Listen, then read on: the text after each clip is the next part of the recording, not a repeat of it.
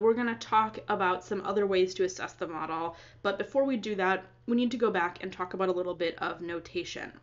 So one of the things that makes logistic regression a little bit complicated is that we have true values and fitted values, and there's not just one of each. So in linear regression, we had our yi, and then we had our yi hat. So the yi, that was our true value, and the yi hat, that was our fitted value. But in logistic regression, we've got our actual values like p, which is equal to the true probability of yes for a particular x. And then we have our fitted p hat, which is the number of yeses over the total number for that particular x. And then we also have the model. So we've got a pi, which is the true probability of yes from the model. And then we've got a pi hat, which is the fitted probability of yes from the model. So instead of just two things, we've got four. And the other thing to notice is that an individual data point does not appear here. So we don't have a yi. If you want a p hat, you have to pick a particular x, or usually you pick a range of x, and you find the p hat for that range. So let's think about this a little bit. So if I wanted, from my Wickham data, to find the p hat for people ages 18 to 20, I would find the number of people who were alive in that age range, 18 to 20, and then I would divide by the total number of people, 18 to 20. So I have some R code here. It looks like there were 52 people who were alive out of 54. And that's a 0.96 for that p hat for that age range. So that is the observed proportion who were alive. And then this relates to something called the empirical logit. So logit, remember, is the log of the odds.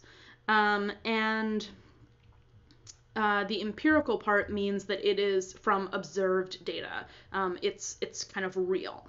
And so if we were going to find the empirical logit, we could find the logit of 0.96, which would be equal to the log of 0.96 over 1 minus 0.96.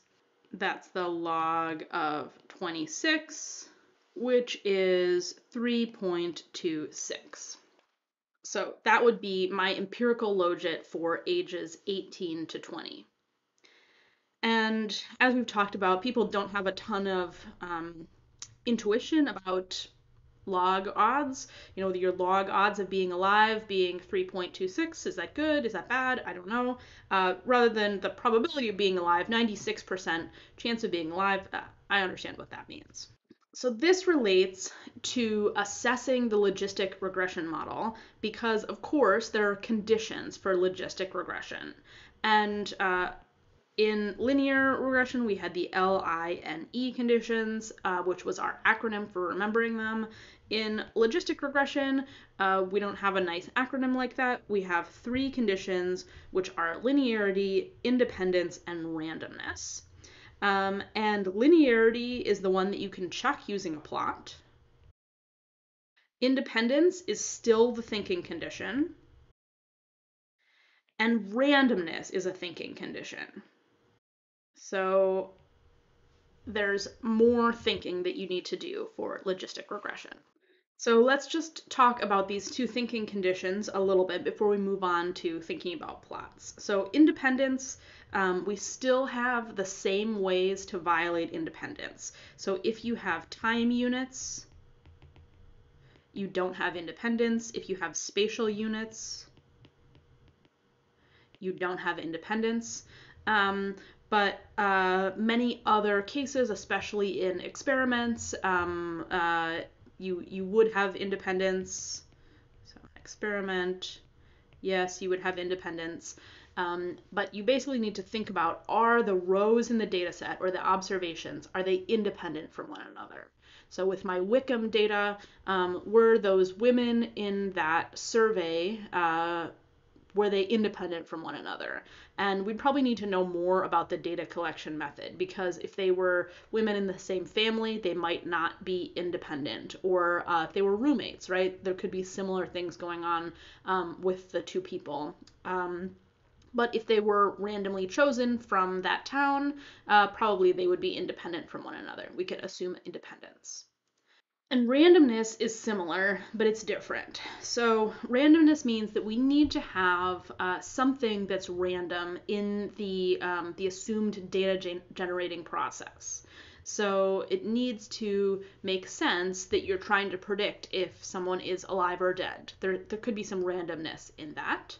And then we often also want to have randomness in our experimental design. We want to randomly put people into groups or randomly sample them. So those are the two thinking conditions. The last one is the one that you can check using a plot. But the problem here is that you can't just do something like, plot M1 like we did for linear regression and have a plot nicely come from R. It's much more complicated for logistic regression, and we'll get into it when we do the lab. But essentially, in order to check the linearity of the logit, you need to produce a plot of the empirical logit. And that requires binning, like we were talking about before. So we found the p hat for 18 to 20, and I think that was 0.96.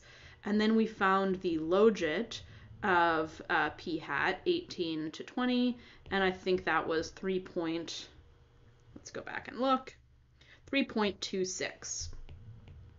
So to make this plot, I got R to divide the data into 10 equally sized bins. And because they're equally sized, they ended up being a little bit strange on the edges. So let's say that we've got sort of from like here to, I don't know, sort of here is a bin. You can sort of see them up here. Things like this, and then we could draw this down. So we've got maybe here and then here, something like that. So it's not exactly the same as 18 to 20. This is probably like 17 to 22, something like that. But then we found the empirical logit, which actually looks to be pretty similar to that 3.26. It's 3 point something. It's almost 4. And we put that dot on the plot. And then we find the empirical logit for 22 to maybe 27, and we put that dot on the plot.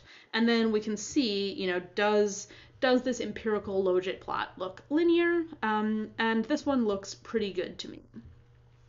So there's a couple tricky things here. Again, we'll talk about it during the lab, but the plot that you get is kind of dependent on the number of bins that you produced. So I made 10 bins here, but if I had done 5 or 20 or 22, I might have gotten a slightly different plot. And then, of course, it's a judgment call. So you have to look at the plot and decide if you think that it looks linear. All right, so that's some of the conceptual stuff. Now let's move over to R and see it a little bit more in practice.